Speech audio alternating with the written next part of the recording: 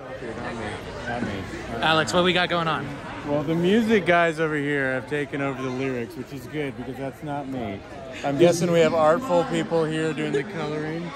We have a nurse doing the gingerbread house, which is fantastic news. And then John is doing the snowflakes. So yeah. What are you doing? I'm observing right now, and then I'm gonna dive in head first. What's your comments on what you've seen so far? Well, I've seen some pretty effective usage of the letter W. Very shrewd. So, I mean, they know what they're doing. I've been impressed. Very creative. I've seen some groups incorporate a dollar sign. Not sure where they're going with that, but but it does help to really bring all the creativity to bear here. So it's been good. The craftsmanship, you can tell, carefully woven, durable. I mean, look at that. See, it even falls as it falls. It's like a real snowflake. No, excellent.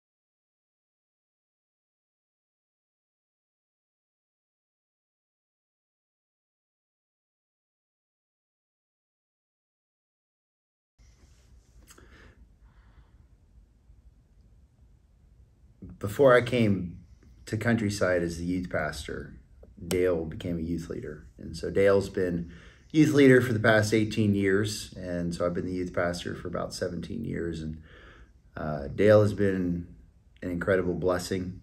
At the end of just about every epistle, Paul has a list of people that he wants to greet or he wants to thank or he wants to talk about in ministry. And Dale is a faithful man that's been entrusted with much, the lives of many, many youth for a number of years. And he's just been faithful, loving on them, caring for them, ministering to them, challenging them, praying for them, counseling them, taking them through partners. And Dale is one of those rare jewels of Christian ministry and fellowship. He's fun. He works hard. It's not easy to keep up with all the youth schedule and stuff, and he's done it with just a joy and with a delight. Really peaceable man who's firm yet gracious at the same time, and so we love Dale. Thank you for all your ministry and for everything that you've done. We can still edit this if he changes his mind in the last week, right? We can cut this. Yeah, okay. I think we should do that. So there's still time. But, Dale and I would pray. I would pray for Dale and ask him every year, what he'd like to do. And we hate to see him go, but we're ecstatic for him. And we know we'll still see him around in ministry. And just love you, man. Thanks for all you've done.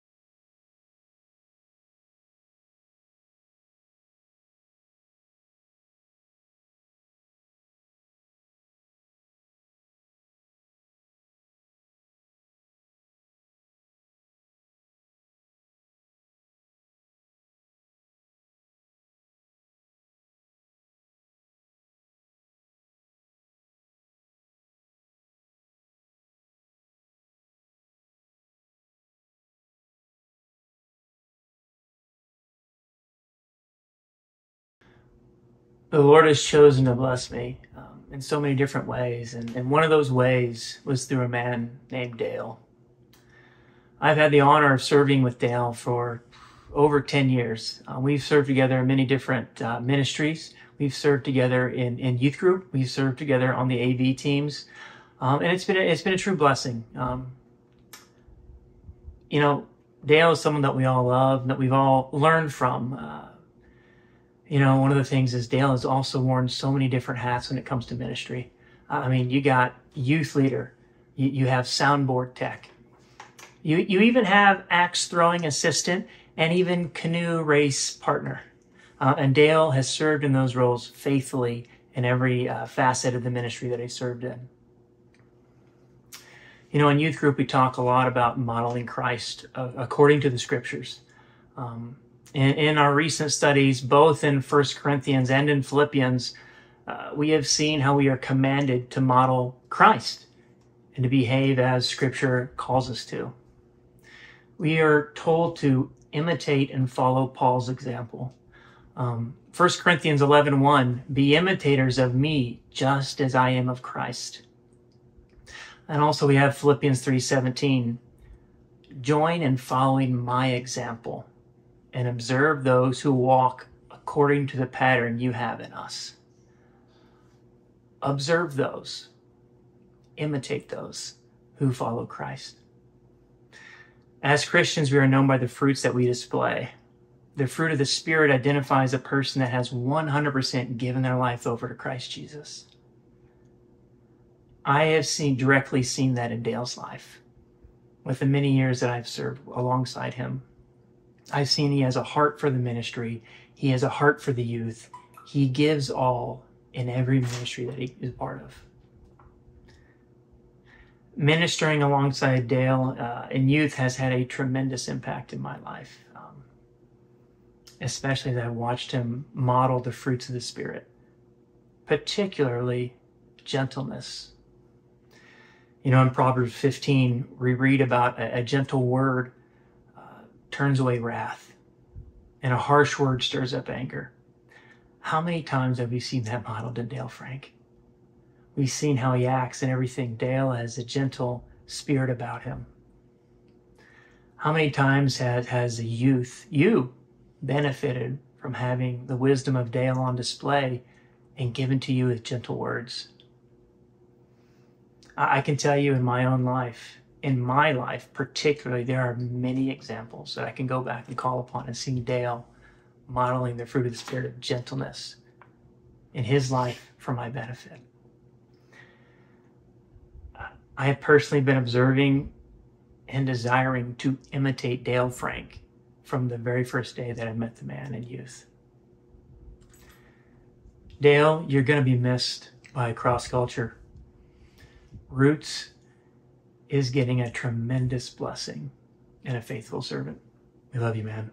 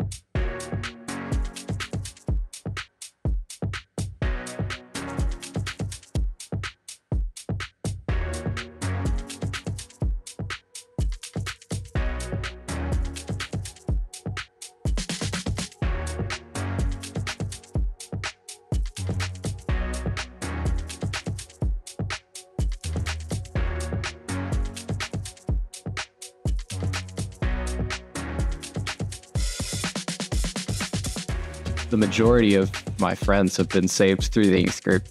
And it's just amazing that all of our leaders are just here to pour into us, just to help us, correct us if we're struggling with something, or just to provide ways to just make us stronger. I'm really thankful for my leaders. They've been awesome. They're such incredible mentors in my life that I can look to and grow from, and they're always there for me when I need them the most. When I joined the middle school, I remember Mom got a call from Justin just asking about, who is this Ezra guy?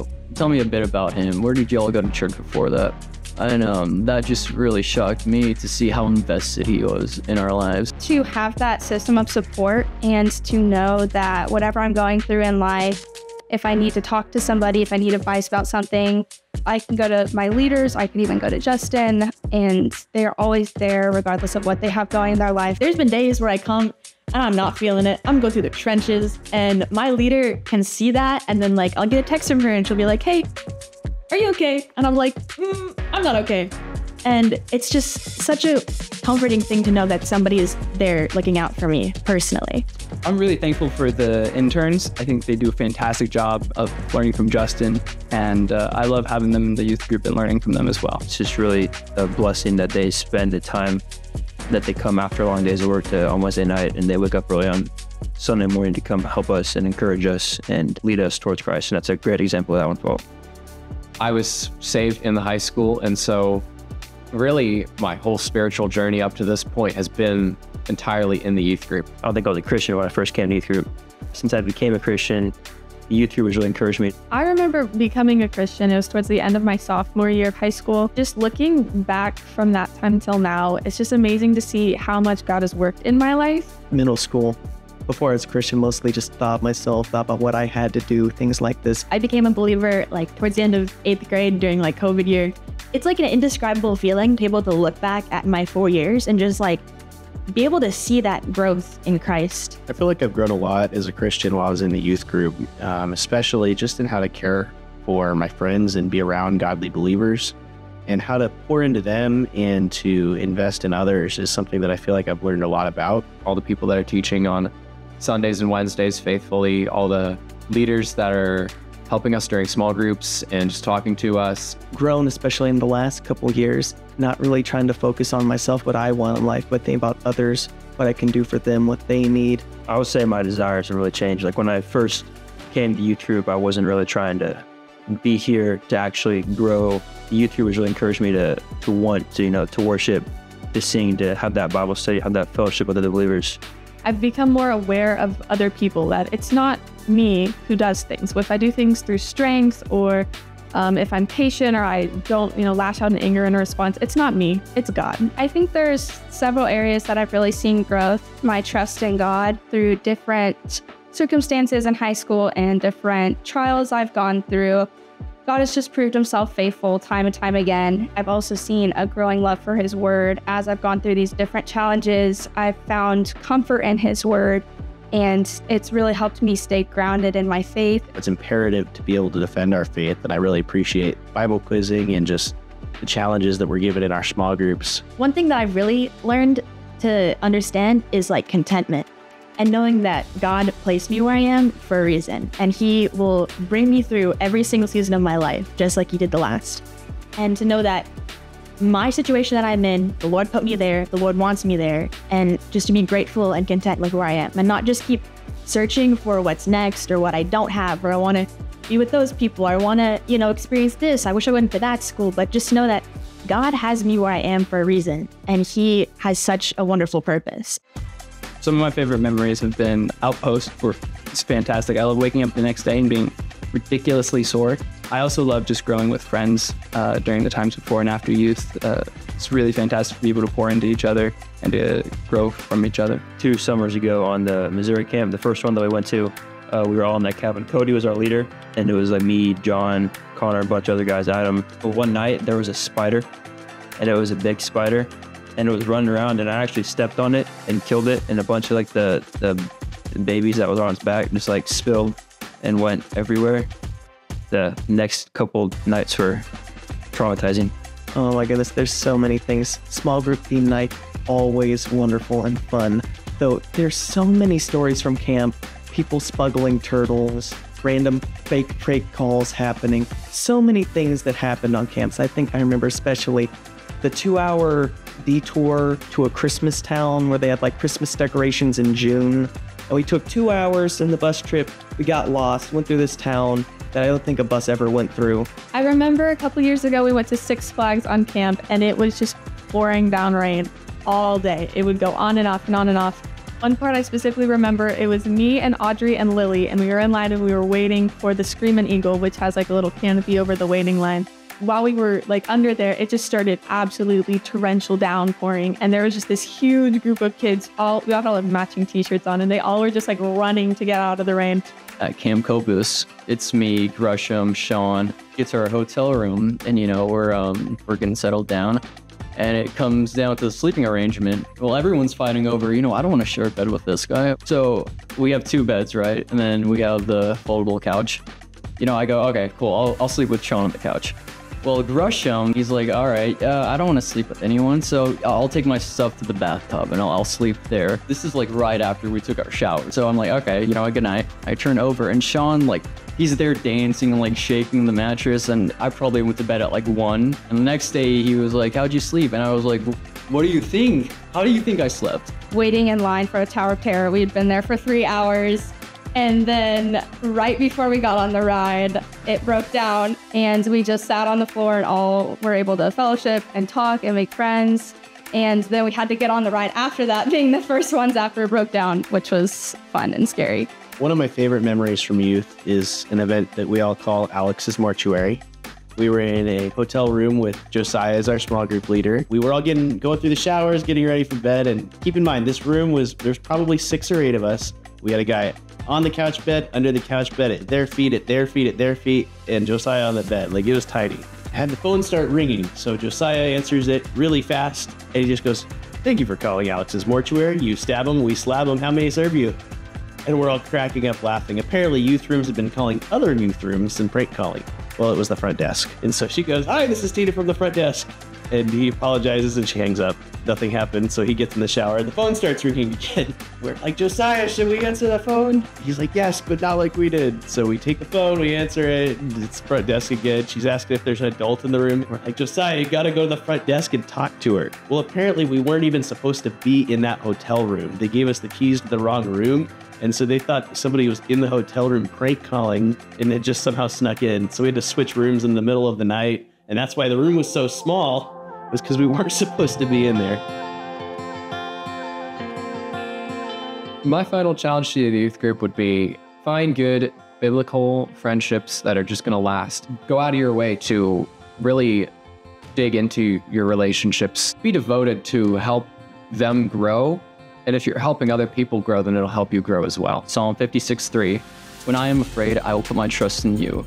I put my trust in you. Confidence in the Lord is a purposeful decision, replacing an emotional reaction to one's circumstances. It's extremely easy to get carried away with, I want to be with these people. I want to dress this way. I'm going to go do this. Exercise that idea of purposely following the Lord's plan. First of all, if you are listening and you are not a Christian, they're not accepted Christ, then you need to do that, because the rest of what I'm about to say won't apply to you at all.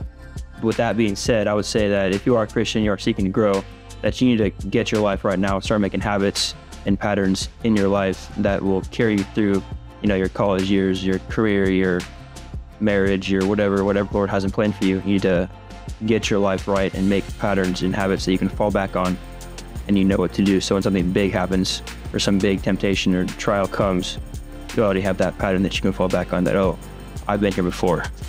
Keep your eyes set on Christ, because high school throws a lot of different new experiences at you and a lot of challenges, and in all the crazy, it can be easy to lose sight of your faith and lose sight of Christ, our rock. Isaiah 26:3-4, you keep him in perfect peace, whose mind is stayed on you, because he trusts in you. Trust in the Lord forever, for the Lord God is an everlasting rock. My final challenge comes in 2 parts. First is to the freshmen, where I would tell them to learn and grow from the seniors who you see as godly and Christ-like, and you can grow to be like them. You're around them a lot and interacting with them a little bit more than you are with the leaders a lot of times. And so I was able to learn a lot from the seniors when I was a freshman. And then the second part of that is for the upcoming seniors is that you can help partner with the freshmen and interact with them and help them grow. First and foremost, to find your identity and your purpose and your worth and your contentment in Christ and Christ alone. Because one thing that I've learned the hard way is that if you keep on searching for your identity and your worth and your joy in anything else besides Christ, it's gonna fail you. If you keep thinking, I'll be happy once I graduate, I'll be happy once summer comes around, I'll be happy if I have that friend, I'll be happy once this trial is over, you're never gonna find your satisfaction. You're constantly gonna be searching for something more and something better, when the best thing is right in front of your face, which is Christ. Finding a Paul, a Barnabas, and a Timothy. A Paul, someone that you can look up to, someone that you can try to copy, because, as Paul said, follow me, because he followed Jesus. Coming into the youth group, finding a senior, someone that's really, working hard in Christ. And then if you also have to find a Barnabas, someone that you're at the same level with, someone that you can help along the way, grow with them, grow with each other. Then finding a Timothy. If you're a senior, looking down and finding that new freshman that's nervous or all like, oh my goodness, it's high school. Then find them, help them grow, pour into them like other people poured into you. My final challenge to the youth group is to find joy in every situation. To do this, you do have to be a child of God, because if your joy is in anything else except for Him, then it's going to be taken away by different circumstances or something changing. But once you are adopted into His family, you can find joy in every situation, even the terrible days where people aren't kind to you or just everything seems to be going on. There are still so many blessings that have been heaped upon you day after day after day. I just am really encouraged that I'm not alone in this journey, that He is with me and He's supporting me and He will provide everything that I need. One verse that's stood out to me for a couple years now is Psalm 94:19. When my anxious thoughts multiply within me, your consolations delight my soul. The world just tells us all the time, you hear it at school and just when you're around through the media, that these years are to be wasted. Do what you want with them. You can fix the consequences of it later and just kind of start over. Do what you want. But ultimately, these years are really formative and foundational for the rest of our lives. And the habits we develop now are the habits we're going to have in the future. So if we focus on prioritize on godly things now, that's going to have a huge impact for His kingdom later. So I think that my final challenge is to not listen to those lies. Each and every one of you could make an impact for the Lord, and He will give you the ability to do so if you follow Him. But we have to do that now. It's not something that we can wait to do.